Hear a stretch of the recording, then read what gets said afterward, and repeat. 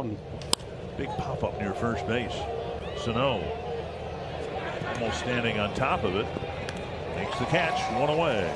Ahmed Rosario, the DH tonight. He is hitting .355 in the month of August. Hot ground ball. Nice stop by Simmons. And a nice scoop at first by Sano. Always thought it has to be tougher, doesn't it? On the first baseman over there trying to scoop out a low throw on the backhand side. Simmons tested 2 batters in. A fine stop to his left. A low throw dug out by Miguel. Good play all around, Danny. 2 outs.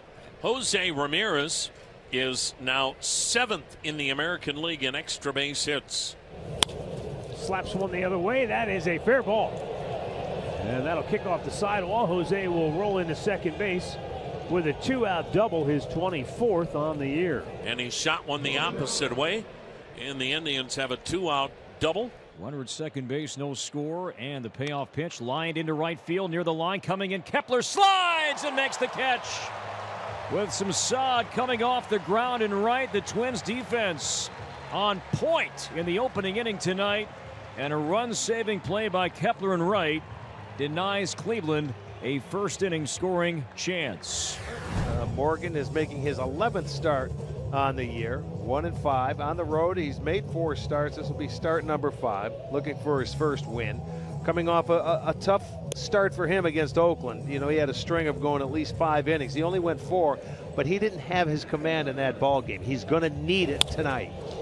And that's perfectly defensed by Andreas Jimenez, who was in the optimal position to make that play. 1 down. Swing and a miss. The changeup got him. 2 down. Strikeout number 1 for Eli Morgan.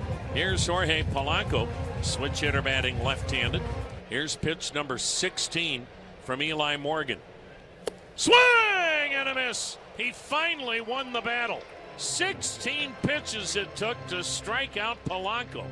Indians and Twins scoreless after 1. Refsnyder batting .308, couple of homers, 10 RBIs. The pitch. And a check swing tapper to the mound. Morgan up with it to home for 1. Ramos throw to first. Double play! How about that?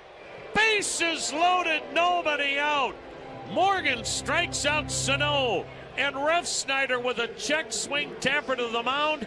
And it's a 1-2-3 inning-ending double play. Top of the order now, Miles Straw. Popped up his first time up. Swung on, banged up the middle, behind second, knocked down on a backhand by Polanco, picked up by Simmons and throws the ball in the dugout. Wow. For a moment, you thought maybe a double play. Simmons picked up the backhanded carom. He kicked the bag at second for the out, but then threw the ball into the dugout. And the 1-2 swing and a miss, and down he goes on a fastball up and inside. And that was the pitch. If you go back to Wednesday's game against the White Sox, that location against Andrew Vaughn, he could not lay off that pitch, and he struck out 3 times. Polanco into the corner. Zimmer cuts it off. Polanco will be held to a single. Nice job by Zimmer. And his speed, which was so much of an asset for him in center field, comes in handy in right field too. Here's the pitch to Yu Chang, who launches one high and deep to right. This one's way back there, and that ball bangs off the wall. On his way to second is Chang, and he's in with a sliding double to open things up in the 5th inning for the Tribe. With a leadoff double, and he just missed, hitting it out of here the other way. So the leadoff man in scoring position now for Daniel Johnson. Johnson launches one high and deep to right. Forget it. Way on out of here. Home run, Daniel Johnson. And the Indians take the lead 2-0. Oh my, 425 feet the distance as Johnson hits his 3rd home run on the season to give the Indians the lead. Well, I'll tell you what, he was quick to the baseball on that swing on a fastball middle in. Watch how quick the hands are getting through the hitting area. Indians at the corners, nobody out, 2-0 Tribe in the 6th. Now the 1-0. Swung on, hit a ton to deep center field. Back goes Refsnyder on the track at the wall, jumps. He made the catch. Tagging and scoring Rosario. Throw to first, slide out at first. Ramirez is doubled up. A sensational grab in center field by Refsnyder. Tagging and scoring was Rosario. Ramirez had already gone around second. He had to retrace his steps, hit second, go back to first. Before he could get there, Refsnyder threw him out. The Twins haven't done much of anything against Morgan. They got a leadoff single from Donaldson, might have cracked his bat in the process. A couple of walks followed. A 2-2. Swing and a miss. Struck him out on another great changeup. Eli Morgan gets Rooker for the third time via the strikeout. That's 8 in the game.